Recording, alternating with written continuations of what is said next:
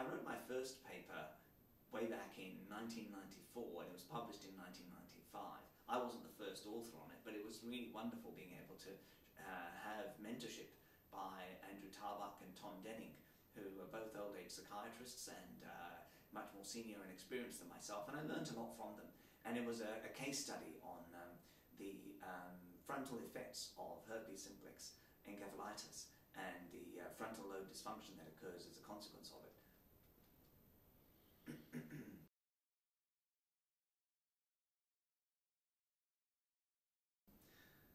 If I look back and I think at the things that other people have written and what I would have liked to be involved in, clearly I think there's a number of key papers that have occurred in the past 2 years in realms of genetics and imaging that I think it would have been great to have been part of. But really, the papers that really have changed our way of thinking, I mean, if you look at the Genome Project or the understanding of the genes in the first instance, the really, really big papers, those haven't happened as frequently as one would have liked in medicine, and particularly in psychiatry. And so we're still waiting for that. So a great discovery, a new molecule, that's the kind of paper I'm really still waiting for. I haven't written that and I haven't seen it yet, but that's what I would really hold on to.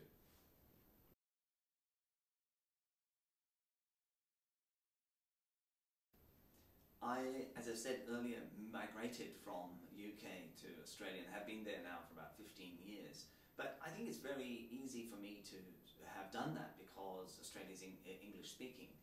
But there are key differences, particularly in terms of psychiatry. So for instance, Australia is largely governed by private practice, whereas in England it's the National Health Service that provides care for most patients. And that's been quite a switch, both in terms of thinking and in terms of management. Prior to my trip to Australia and residing there now, I'd really never considered the cost of treatments, cost of management.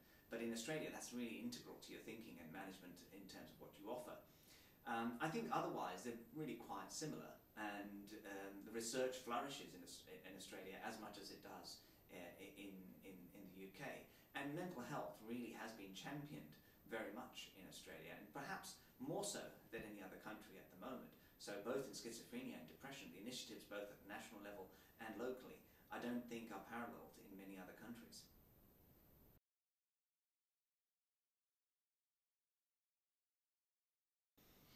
One of the other differences between Australia and UK, and perhaps some commonality in this area as well, is how people are trained.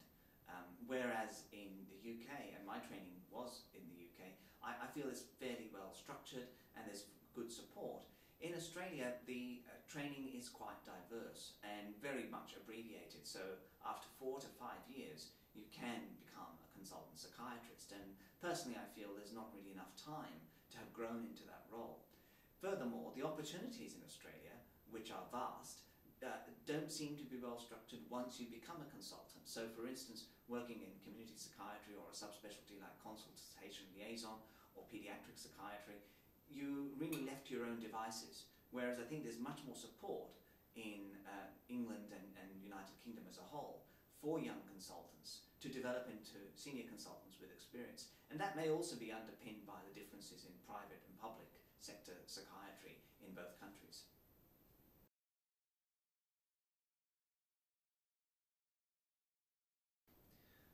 Well, I love psychiatry, I love being a doctor, and I love seeing patients and doing research, but I'm actually a failed musician and a failed singer. I embarked on wanting to perhaps emulate some of my heroes in the Indian music industry, and I learnt the instruments, both the tabla and the harmonium, and would have loved to have a career in singing. But I very early on realised that you also need a very important ingredient called talent. And if you don't have that in buckets and the opportunity, then you're really best sticking to medicine. So I still maintain an active interest in music, but I wouldn't say I'm a musician of any rapport.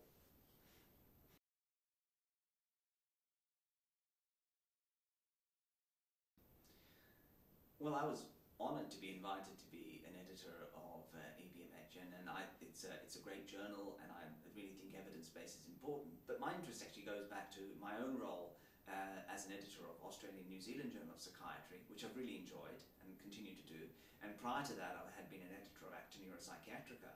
And I think it's easy to criticise journals. journals. It's also easy to criticize other people and say this is what a journal should be doing or this is what we should be providing. I think more important is to get involved. If you want to see the change, then you really need to be part of that. And so that's why I wanted to be part of this particular journal. And also then there's obviously personal relationships, and I have great regard for the editor. And when Andrea asked me, I was almost definitely going to say yes, largely because of his own personal charm.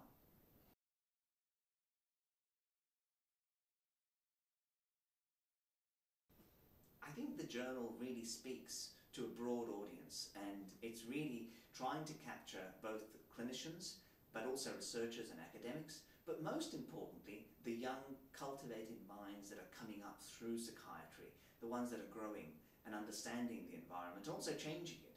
So it's really trying to inform them what's happening at the cutting edge of psychiatry. And there's so many frontiers to psychiatry now, it's very difficult to keep abreast of what's happening in all the various subspecialties and all the different types of research.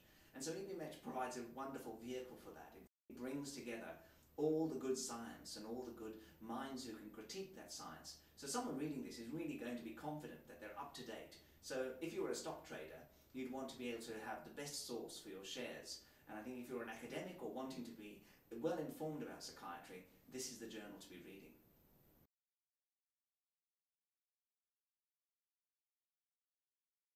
So in psychiatry, I think one of the challenges we face and we have faced in this past 12 months and the coming 12 months is our classification system has really been torn apart. Looking at DSM-5 and up and coming ICD-11, there's questions as to whether psychiatry in itself is an entity, whether we understand mental phenomena, and we really are directionless to some extent. And that's why I think we have to gravitate back to our evidence base and not throw out the baby with the bathwater. We have good evidence, we just have to understand it better and then incorporate and translate that into clinical practice. I think this is actually an exciting time for us to reinvent ourselves and provide ourselves a much stronger foundation upon which we can build our profession.